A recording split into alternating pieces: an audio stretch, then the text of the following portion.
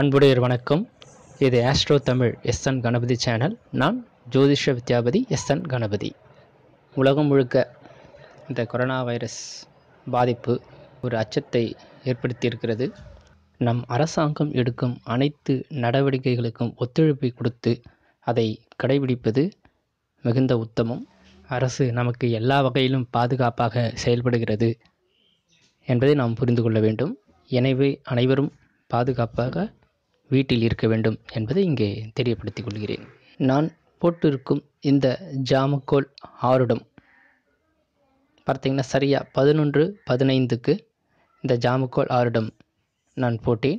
25 March காலை 11:16 அளவில் இந்த ஜாமக்கோல் ஆருடம் அமைத்தேன் என்பதை உங்களுக்கு தெரிவித்துக் கொள்கிறேன். இந்த வைரஸ் வெளிநாட்டிலிருந்து வந்தது என்பது இங்கே இந்த ஜாமக்கோல் ஆருடம் மூலம் நாம் நிரூபிக்கப்படுகிறது. ஜோதிட ரீதியாக இங்கே ஆய்வு செய்திருக்கிறேன் என்பதை மீண்டும் உங்களுக்கு தெரிவித்துக் கொள்கிறேன். ஜாமக்கோல் ஆருடம் என்பது பிரசன்ன முறைகளில் ஒன்றாகும்.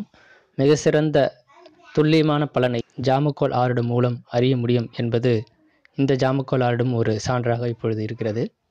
ஜாமக்கோல் ஆருடத்தில் உதயத்தை முதல் வீடாக எடுத்துக்கொண்டு பலன் சொல்லப்படும்.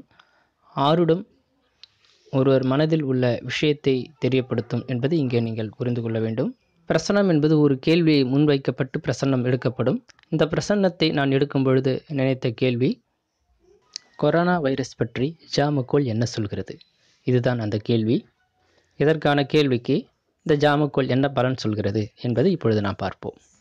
என் மனதில் கேள்வி எழுந்தபோது சிம்மத்தில் உதயம். அந்த உதயாதிபதி அந்த சிம்ம வீட்டிற்கு 8ஆம் வீட்டில் இருக்கிறார். உதயாதிபதி சூரியன். வெளிவட்டத்திலும் சூரியன் 8இல் இருக்கிறார், உள்வட்டத்திலும் சூரியன் 8இல் இருக்கிறார் என்பதை இங்கே நீங்கள் கவனிக்க வேண்டும். மேலும் உதயத்திற்கு 12ஆம் அதிபதி சந்திரனும் 8இல் இருக்கிறார். இதுக்கு முந்தைய பதிவில் 8-12 தொடர்பு என்பது வெளிநாட்டு தொடர்பு அப்படின்னு நான் உங்களுக்கு சொல்லியிருக்கிறேன். அந்த வகையில் இங்கே 12ஆம் அதிபதியும் 8இல் இருக்கிறார், உதயாதிபதியும் 8இல் இருக்கிறார். ஆருடத்தின் வெளிவட்டத்தில் பாருங்கள், சனி பகவான் இருக்கிறார், நோய்க்காரகர் சனி பகவான் இருக்கிறார். அப்போது வெளிநாட்டிலிருந்து வரும் ஒரு சிலருக்கு இந்த வைரஸ் தொற்று இருப்பது கண்டுபிடிக்கப்பட்டு அவர்களுக்கு சிகிச்சை அளிக்கப்பட்டு சரியாகி கொண்டு வருகிறது என்பது நமக்கு தெரிந்த ஒரு விஷயம். வெளிநாட்டிலிருந்து உள்நாட்டுக்கு வந்து கூட தனிமைப்படுத்தப்பட்டே இருக்கிறார்கள் என்பதற்கு இந்த உதயாதிபதி 8இலேயே இங்கே இருப்பதை இங்கே உணர்த்துகிறது. மேலும் இது இயல்பு நிலைக்கு திரும்ப உள்வட்டத்தில் இருக்கும் சூரியன் மேஷத்திற்கு வர வேண்டும். அதாவது சித்திரை 1ஆம் தேதி சூரியன் மேஷத்திற்கு வருவார்.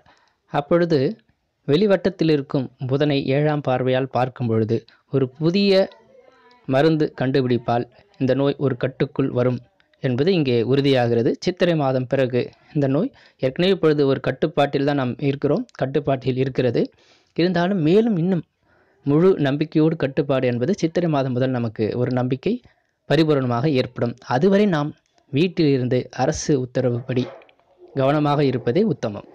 இது போன்ற உலக வைரஸ் நோய் தாக்கங்கள் வருவதை முன்கூட்டியே ஏன் ஜோதிடத்தால் சொல்ல முடியவில்லை என்று என்னுடைய குருநாதரை கேட்டபொழுது அது ஒரு பெரிய ஆய்வு, அது இன்னும் முழுமையடையவில்லை என்று கூறிவிட்டார். இதை முன்கூட்டியே ஏன் ஜோதிடரால் அறிவிக்க முடியவில்லை என்று என்னுடைய குருநாதரிடம் நான் கேட்டேன்.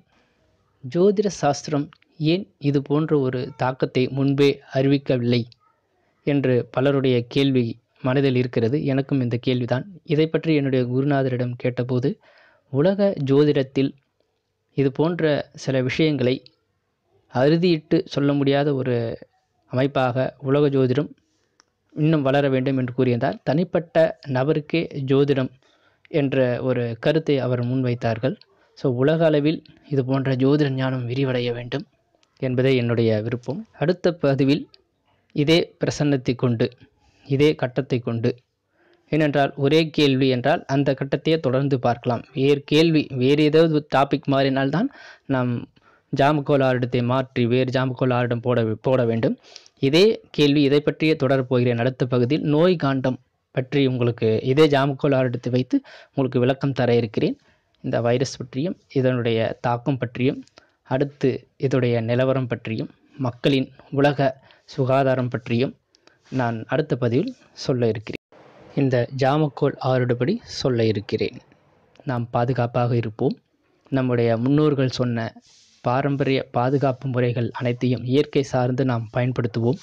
பாதுகாப்பாக இருப்போம். நன்றி, வணக்கம்.